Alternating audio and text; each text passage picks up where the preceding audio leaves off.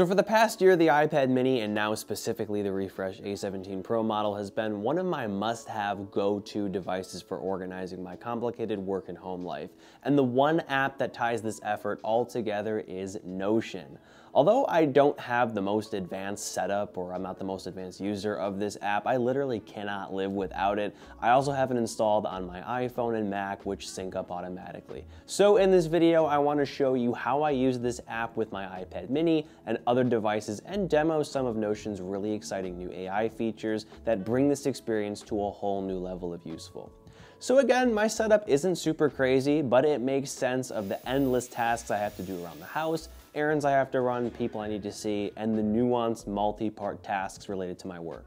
My personal Notion setup consists of 2 calendars and a whole bunch of pages that are formatted as to-do lists. I have one calendar labeled as my content schedule, where I can visualize and modify post dates for YouTube videos and other content that I'm posting in a given week or month. I also have a similar setup for my life tasks and events, so I don't forget appointments and other obligations. As for my to-do list pages, I have lists for grocery items, things I need to sell, and a few that I'm planning on using in the future for better planning. But the primary ones I reference and update are my weekly work objectives, life/miscellaneous objectives, and my content shot list, particularly my FV or full video shot lists.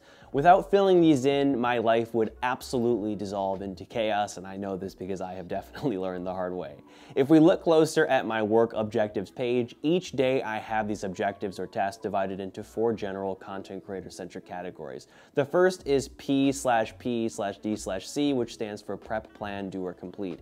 Here I input tasks like project outlining, ideation, creating ordered shot lists, reviewing and signing contracts, creating concepts for brands, and more. The second category is simply write, which is where I obviously input tasks like writing scripts for full videos, like YouTube videos, short form content, and promotional brand related stuff. The third category is S/R/C, which stands for shoot, record, or capture. This is where I input tasks involving taking photos, especially for thumbnails, recording footage like A-roll, which is what I'm doing right now, and B-roll or product footage along with screenshots, screen recordings, and other media to edit into a video later on. Finally, the fourth category is simply edit, which is where I obviously input tasks involving editing full videos or YouTube videos, short form content, thumbnails, and other compositions. Oh, and just a little aside that I want to add after the fact, I worked on this video mostly last week, so things have changed a bit since then. My weekly to-do list or objectives page works well when work isn't absolutely insane, which is where I'm at right now. I have so many videos I have to make this month, so in November, that I had to create a page with 4 to 5 tables to precisely spread out the mountain of tasks I have to do in November so I don't fall behind. So if I make another Notion video, I will definitely dig into this new strategy too. But again, in more ordinary time, not Q3 or Q4 for me, the vertical to-do list objectives page works pretty well when things aren't super hectic and I can sort of afford to, sort of figure things out as I go a little more. To summarize, all of this task and event information lives in my Notion pages, where I can easily reference, edit, and add to them at any time on any one of my Apple devices, especially my iPad mini 7th gen, which is what I pretty much always use in real time to keep track of what footage I need to shoot for my YouTube videos. But another way I use the iPad mini with Notion is when I input all of my tasks on designated whiteboards so I can break tasks down further. These whiteboards are physical extensions or manifestations of my Notion organization or pages. This way, I can better visualize and immediately reference my dozens of individual weekly tasks in order to create dynamic, optimized task lists on a given day without getting too overwhelmed, which is a constant struggle for someone with ADHD like me.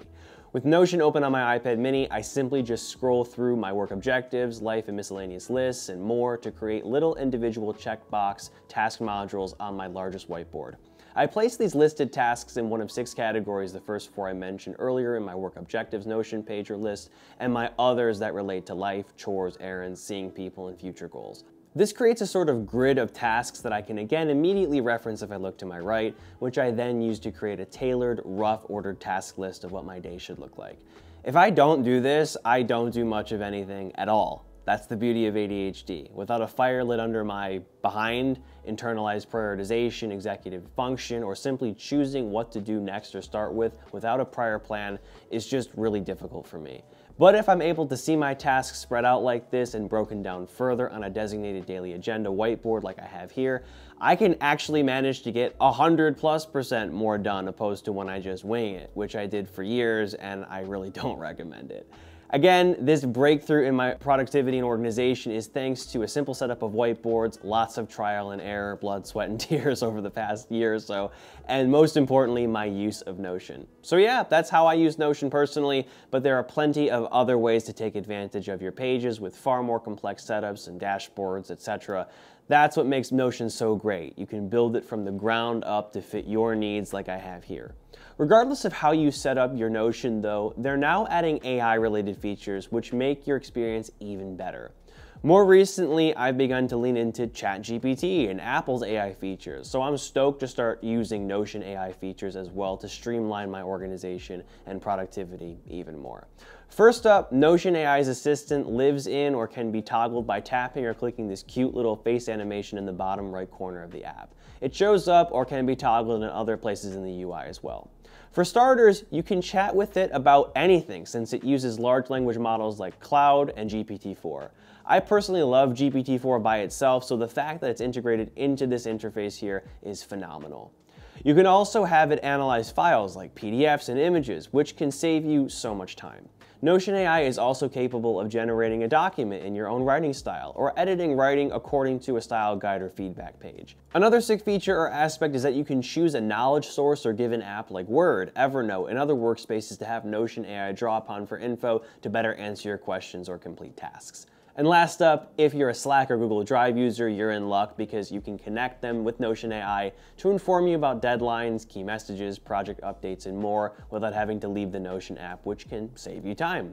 But how do I personally integrate Notion AI into my proprietary creator workflow? Well, thanks to its use of LLMs, I can ask it general questions about SEO and other YouTube analytical advice without having to open up ChatGPT or other apps.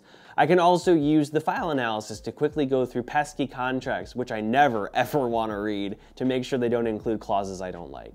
This is a huge time and headache saver in my book. As for the writing-related functions, I can use Notion AI to edit a script or important email I've written to a brand and make suggested changes to further polish or simplify things or catch mistakes. I can also ask it to compose an email or message in my style of writing in a pinch when I don't have time to sit and write one out, which is super nice. Best of all though, I can ask Notion AI to brief me on what I should be doing in a given day or on a given day based on information I input into my work and life objectives. I can even ask it to help me prioritize which tasks to complete first, which is so cool and underrated. It's like having your own personal little secretary, which is great because again, I'm constantly overwhelmed because of ADHD. So it's nice to have someone or something to suggest what to do next because I certainly have a hard time deciding for myself.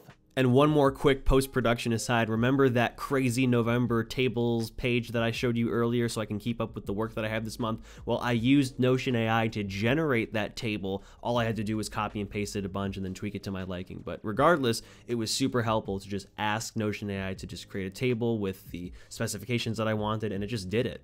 But anyway, as I detailed earlier, Notion was already super useful for me while I attempt to keep my work and life together in-app and tangibly with dry erase markers. I literally could not live without it and its convenience, and I'm thrilled it's been supercharged with built-in AI features that are actually useful whether you work from home or in a more traditional company environment.